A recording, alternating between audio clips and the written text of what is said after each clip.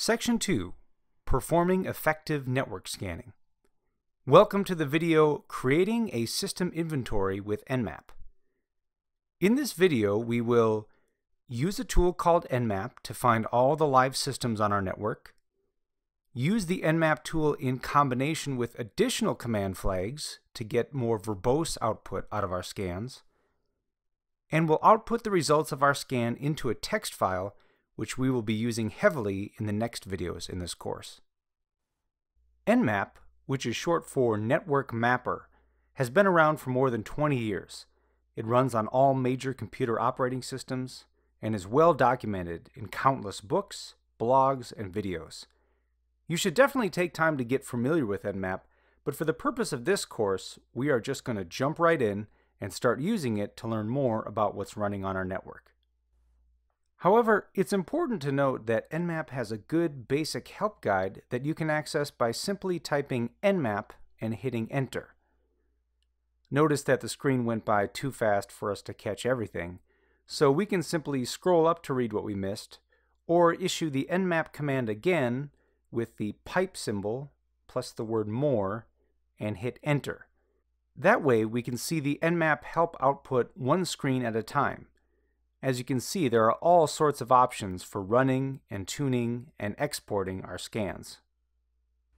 Now, if this was a new network that we didn't know anything about, one of the first things we may want to do is figure out which hosts reply to a ping.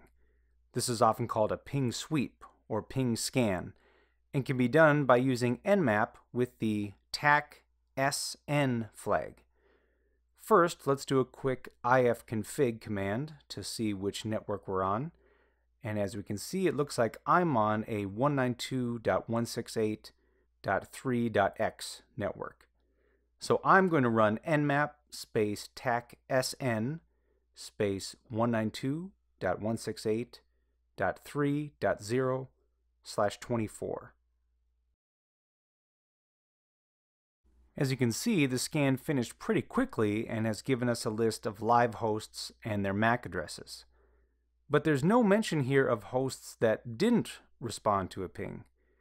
Anytime we want more verbose output out of our Nmap scan, we can add the TAC-V flag, with the V standing for verbose. So let's run that same Nmap command again, this time with the TAC-V added. And now we can see more information on all the hosts that did not reply to a ping, in addition to the ones that did.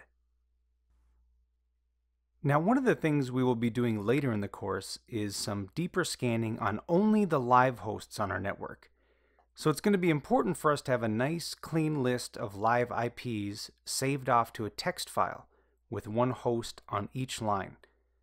We could certainly copy and paste the IPs into a text file one by one, but I thought it would be fun to show you one of the more advanced commands that can create this text file for us in one swoop.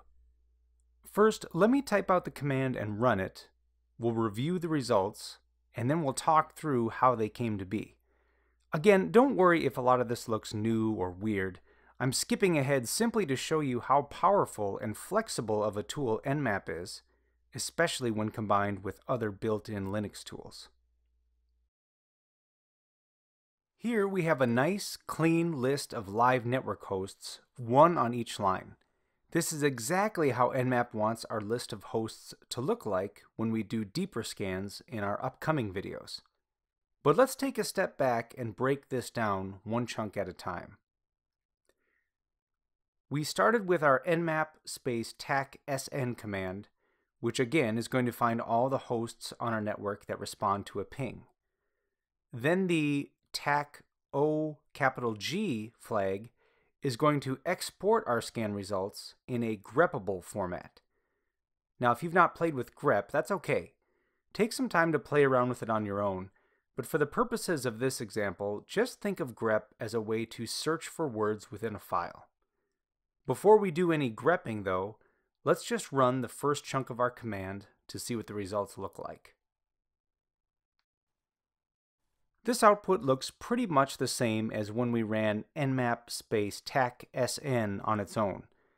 But let's run the command again, this time adding the pipe symbol and then the words grep space up. What this does is take the results of our Nmap scan and select, or grep, only the lines containing the word up. This gets us closer to a clean list of IPs, but we're not quite there yet. We still have a lot of extra words like host and status:up to get rid of. This is where the awk or awk command comes in. If you haven't worked with awk, add that one to your self-study list too.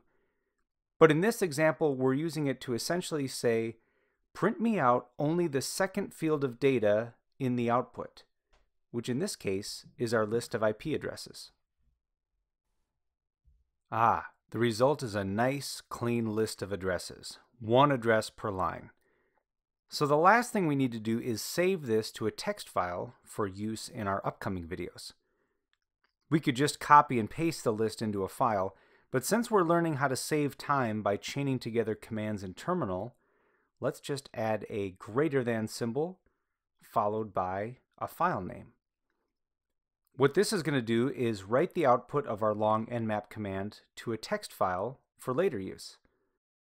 So at this point, we know which hosts are responding to a ping on our network, and we have them captured to a simple text file called targets.txt.